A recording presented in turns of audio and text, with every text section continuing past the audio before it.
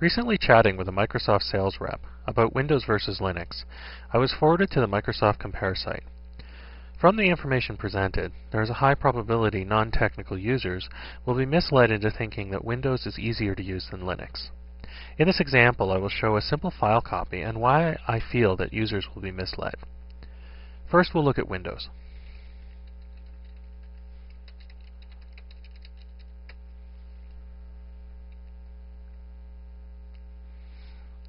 We'll go to My Documents.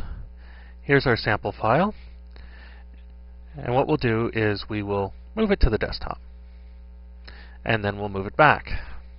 See, this is super easy. Now, let's show how the Microsoft Compare site has been showing things in Linux. First, we open a terminal window. Then what we need to do is go to the directory that holds our file. And here's our file. Now let's move it to the desktop.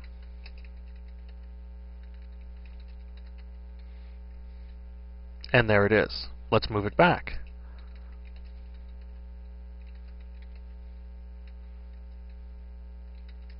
And now it's back.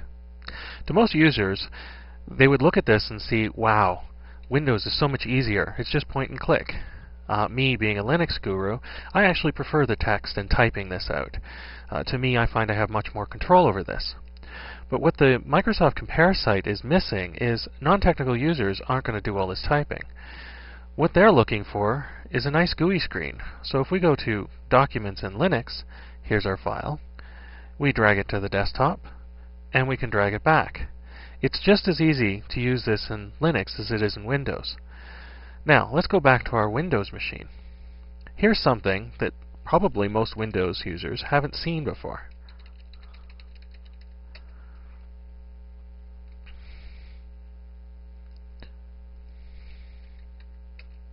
Here's our command window. So let's go to the My Documents folder.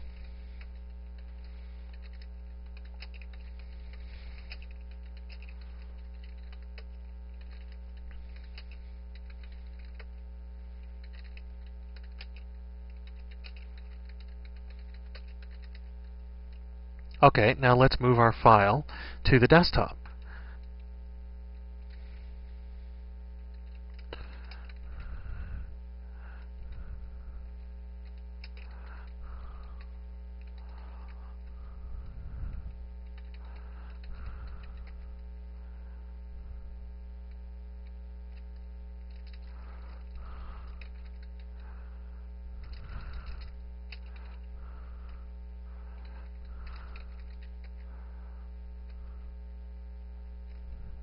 Now, as we can see, there's our file.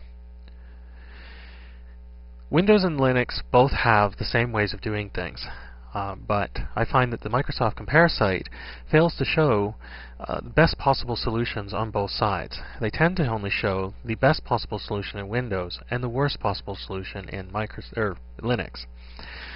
So just to any user out there who is going over this Microsoft Compare site looking for whether they should go with Linux or they should go to Windows, I suggest that you look it over, but don't stop there. Look at a Linux site. Look at other distributions of Linux.